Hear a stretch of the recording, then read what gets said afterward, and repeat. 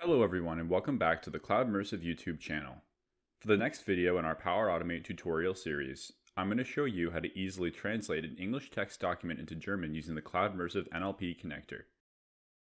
While tools like Google Translate are still perfect for short sentences and phrases, this connector presents a better option for translating larger bodies of text. Let's get started. From the Power Automate homepage, click Create on the left-hand side of the page, and then select the Instant Cloud Flow option. After that, give your flow a relevant name, and then select the option to manually trigger a flow before pressing Create at the bottom. Once you're on the Flow Design page, click New Step and type File Content into the search bar. In this step, we're going to get the file that we want to perform the NLP operation on, so make sure the action you select is relevant to the application your file lives in. My file is in SharePoint, so I'm selecting that option below, and then I'm selecting my site address. To then find your file, click on the file icon and navigate the folder path until you find it. Once you do, select it, and this step is all done. For the next step, we're going to include the Cloudmersive NLP connector. Type Cloudmersive into the search bar, and you'll see several Cloudmersive connector options come up below. The one we want is the NLP connector with the orange logo, so you can go ahead and select that when you're ready. During this step, you'll be asked to provide your Cloudmersive API key to authenticate the use of this connector. If you don't have one, you can quickly register for a free account on the Cloudmersive website, and you'll receive one shortly after. Once you enter that information into the connector, it'll save for the next use just like mine has. When you're ready, search English to German into the NLP Actions search bar and select the first option from the list below.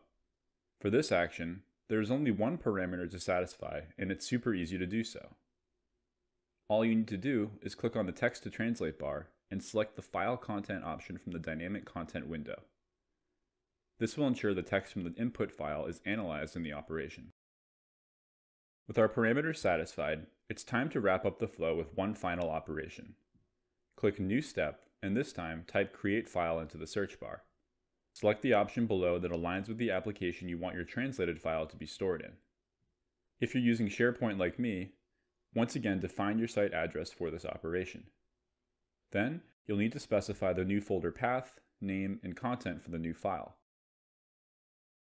Click on the folder icon to follow the folder path to the folder you wish to choose. Then, give your file whatever name you want, and depending on the file type, end the name with the appropriate suffix. Finally, click on the File Content search bar and select the output content from the operation that you want.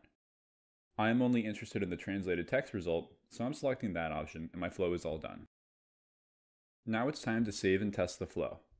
Click Save at the bottom and then click Test in the upper right corner of the page when you're ready.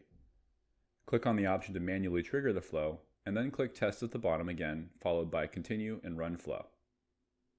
The runtime for this flow will depend on the amount of text included in your document. You'll know the operation is complete when green check marks appear in the upper right corner of each box in the flow. If there are any obvious errors that deter the flow from running, you'll receive those instantly on the right side of the page. With testing complete, it's time to check the target folder to make sure the newly translated file is saved there. As you can see here, I have a newly created file, translated and saved to my specifications. Saving a Power Automate button like this will put your future English to German translation needs to rest. If you want, you can even choose to make this flow automatic, which is great for dealing with high volume of content in the future. Thank you for watching this video.